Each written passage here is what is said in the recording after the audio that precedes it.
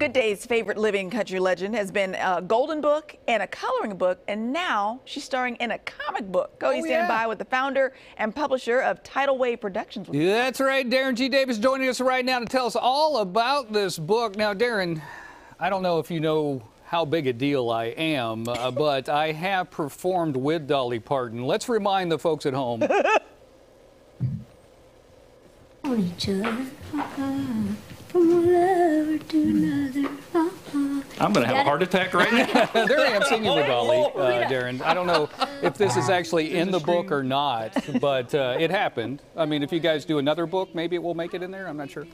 You never know. There might be a sequel coming out sometime. Her birthday is in January, so. Oh, there you go. That would be a lovely gift. Ironically, the weird thing is that you performed with Dolly, and I actually performed with Molly, who was how funny. Miss her here in Portland. So get out! That's craziness. That's amazing. Okay, let's talk about this book. You guys have done a series of books about like really cool women, and you put it in comic book form. And this one's about my gal Dolly. So tell us all about it.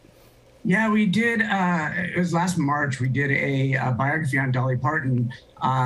Surprisingly, we've been doing this for 10 years, doing female empowerment books, comic book style, about women that have made a difference in the world. And how we have not done Dolly yet just kind of surprises me. And so we did.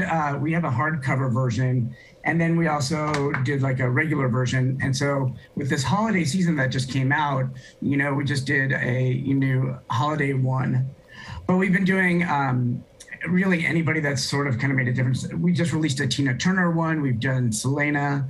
But this Dolly Parton one is just so amazing because she has sort of taken, like, especially people love her, but in the last 2 years, like, she's become just like the epitome of Christmas and love, and there's not one person that does not like Dolly Parton. Exactly. Everybody loves Dolly. It's amazing. It really is amazing. And she loves Christmas. So what kind of stuff are we going to find in the book? It's going to be, you're going to see a little bit of Christmas stuff. You're going to see a little bit of Dolly and her Christmas cheer. We'll talk a little bit about our Christmas specials. We'll talk about, you know, Christmas albums and that type of stuff too. So it's a super fun book. It really is about our life story. As I said, there is a possibility of a sequel because there is, you know, so many pages that you can put into a comic book. So we definitely wanted to do something to really inspire her life and her life work, and you just can't do that in 22 pages. Exactly. I was going to say 22 pages not enough to get the whole Dolly story in there. I mean, just her beginnings would fill up like a whole novel. Okay, do you have what's next in your list of publishings? Because I love your comic books. What do you got coming out next? We have Ringo Starr, which is going to be part of just a regular Orbit series that we have, and then we also have. Possibly, and this is kind of a secret one, somebody's turning 100 this year. So. Betty White? Are you saying So we're doing a Betty White 100th special. It'll be out on January 19th, the 17th for her birthday, but comic books usually come out on the 19th. But yeah, the 17th, we're so excited. She's amazing. Awesome. You know, we've worked with her in the past on a comic book, so this is great to do. That is the coolest. Can we talk to you again when that comes out?